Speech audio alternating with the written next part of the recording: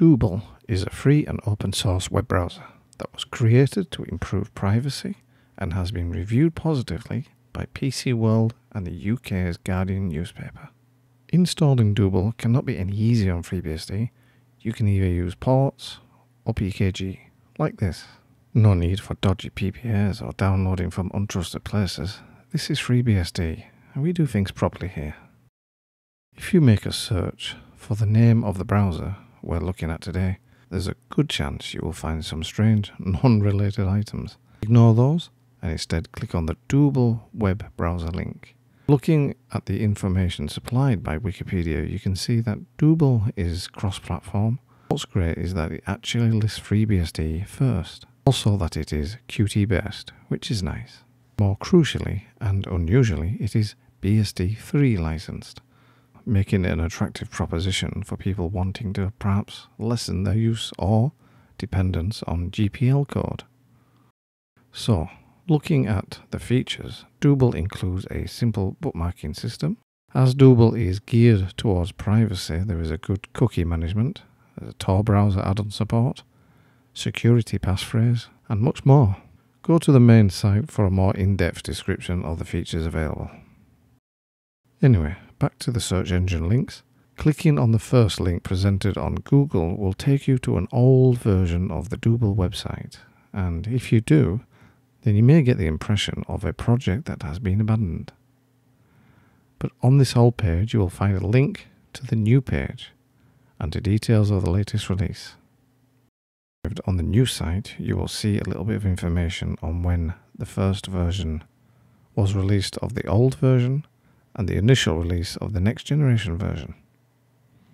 Scrolling down you will see the release versions with the latest at the time of this video being 2021.08.05 and the FreeBSD version is one behind at 2021.07.05. Looking at the browser interface, you'll see that under the File tab there is New Private Window, New Tab, New Window, Open URL, Close Tab, Save, Print, Print Preview, and Exit Dooble. Next up is the Edit menu, where you will find some of the privacy options in this browser. You can clear items that may have been saved, you can clear visited links, you have a search tool, a settings option, and you can vacuum the database if you want, just to make sure you've cleaned up after yourself. On selecting clear items, you can clean up everything from accepted or blocked domains to visited links, with almost everything else in between. It's very handy indeed. Taking a closer look at the settings option, you are presented with a default config page, where the most likely changed options lie, namely the web options. But you can select specific areas of configuration to tweak and alter, and the first we will take a look at is the cache.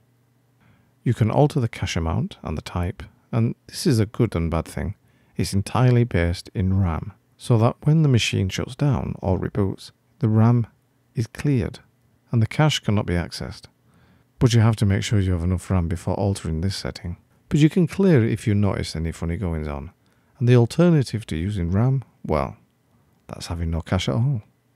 Next is the display configuration, where we can change the start page, the theme, the language, and other visual items related to the browser. The history option is small, allowing you to specify how long or how many days worth of browsing history do you want to remember. The visited links checkbox allows the local visited links file to be written to, or not, as the case may be.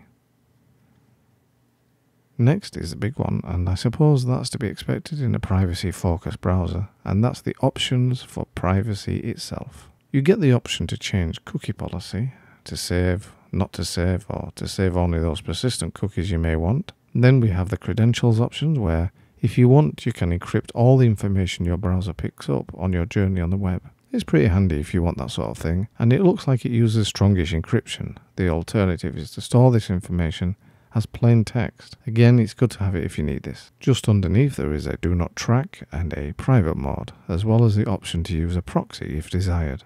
And lastly, you have the option to use UTC time zone if you wish to. Next is the web options that we've already had a brief look at, but we'll have a closer look now. The first option is animated scrolling, and to be honest, I'm not 100% sure what this is. The next few checkboxes are self-explanatory, with DNS prefetch perhaps being an odd choice, but it can speed things up if enabled. The feature permissions option is to allow or not to pop-ups, notifications, etc. from your favorite websites. Following this are the usual options in a browser, and that's to change fonts, sizes. It's pretty standard in modern browsers. Then it's JavaScript access, a small checkbox for a large decision, I think. It's enabled by default. Most sites probably won't work or look right without it, but if it's an issue, untick it if you want. Access, clipboard and block pop-ups are next, followed by whether to allow local storage, the user agent you wish to use, and whether to use web plugins like WebGL, etc. And finally, another small option, the Windows option. No, it's not that Windows, but your browser Windows setting. Save the Windows geometry the next time you use your browser, and whether to center things for better clarity. And that's it for the options you can configure. Not bad. The next tab along is the Tools menu, where we can see the accepted or blocked domains, certificate exceptions, charts. I don't know what that does, but if anyone knows, can you please drop him a message in the comment section down below. I think it's to do with the sites you've already visited, but I'm not sure. You can view, delete or allow, deny cookies, view your downloads, add, delete and view your favorites or bookmarks if you prefer. But it isn't as good as the system used in Firefox, and I miss the easy folder where you can arrange things there. Next is a floating digital clock. Now, at first I thought that this was a little silly, but using it I can see its merits. So you can keep track of time if you are having a heavy browsing session, and if your desktop clock is covered, you could easily lose track of time, which is nice. I remember the Amiga having something like this with its early browsers back in the old days. Next, you can view your browsing history, you can use a custom style sheet, and you can change or use a specified default search engine. Then we have some view options. There's only two here, that's to show a full screen and show a status bar. Still, it's handy to have the choice. The History tab allows you to view what was the last few sites visited, as well as the option to clear the said history. And then finally there is the Help menu, which helpfully gives you the help you need, in the form of documentation and release notes. Isn't that helpful? Now over to the other side of the browser. Jumping over the obligatory URL area, we have the accepted or blocked domain exception button. What a mouthful. Then a download viewer to see what and how far a download is going. Then there is the bookmark or favorites button. Then one of those burger menu things, which I'm not keen on, where you can find any of the options we've already seen, plus a few more laid out in a nice icon view for quick and easy access. And that's it. The BSD-3 licensed browser. It's lightweight and fast, it's great for privacy, and it's BSD-3 licensed. But it could do with some polish. Is it a browser you will consider or could consider? Let me know your thoughts in the comment section if you think that this is a possible winner or a stinky loser. Anyway, thanks for watching, and I'll catch you next time.